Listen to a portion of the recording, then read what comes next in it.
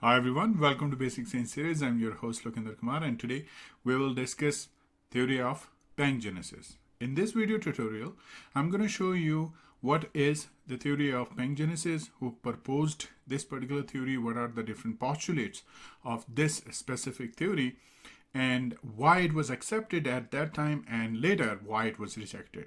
So we're going to understand about this theory of Pangenesis in detail in this particular video. So if you like the video, please subscribe to the channel. Alright, with that note, let's start the presentation.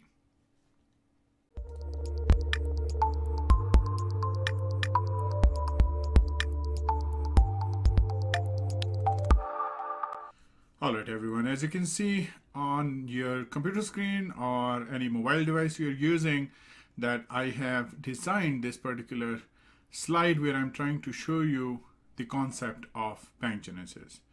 You can see I have designed one body and then you have egg and embryo, right? And there is the transformation of some sort of the molecules. Here they are known as Gemmules. They carry the information to the embryo. Alright, so this was just a basic concept of the Pangenesis. Now let's discuss the various points that I wanted to share with you with this video tutorial.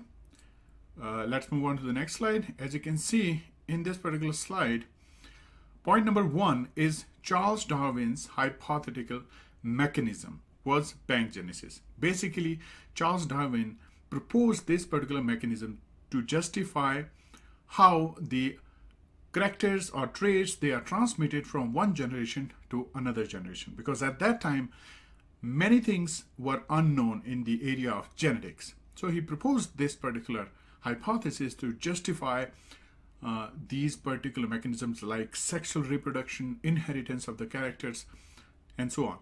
So that was the hypothetical mechanism of heredity proposed by Charles Darwin, but later it was rejected. Point number 2 is each part of the body emitted small organic particles called Gemmules. I already explained to you that according to Pangenesis, there is the formation of small particles by each part of the body, and that particular small molecule gathered in the gonads. So it gets collected in the gonad, and after that it carries the information to the next generation. So basically it contributes towards the heritable information, right? That was the important point in case of Pangenesis. Of course it was rejected because certainly it is not the case in case of the specifically when we are talking about the transmission of the information from one generation to another generation. Last point, which is very important, which you need to remember, that the work that Charles Darwin performed, that was in 1868. The name of the work was the variation of animals and plants under domestication. In this particular work, Charles Darwin proposed the theory of Pangenesis, and later it was rejected. Alright, let's move on to the next slide, where I'm trying to explain to you using this particular illustration that what is Pangenesis.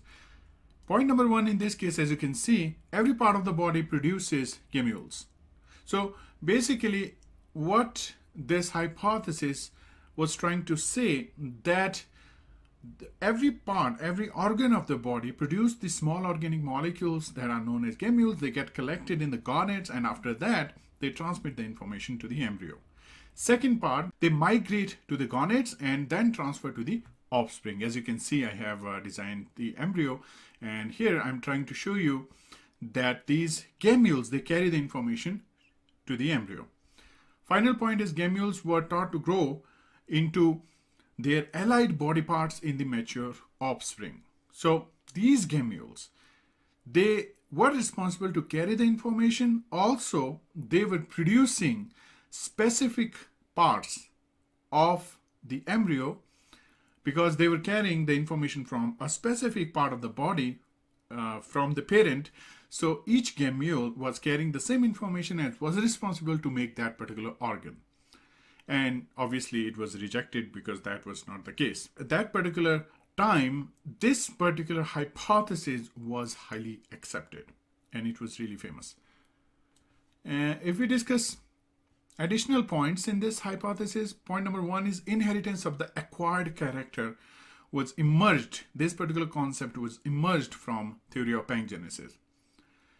What this means is when someone acquires a certain characteristic, for example, if someone acquires the ability to play an instrument, that particular character will be transmitted to the next generation. Second point in this case, this idea of pangenesis and inheritance of acquired character was rejected by Aristotle because he was not comfortable with this idea, and he believed that both male and females, they contribute to the offspring. That was a very important point. And the last point is Darwin's pangenesis theory was an attempt, as I've already explained in my first slide, that it was an attempt to explain sexual reproduction, explain inheritance of the traits.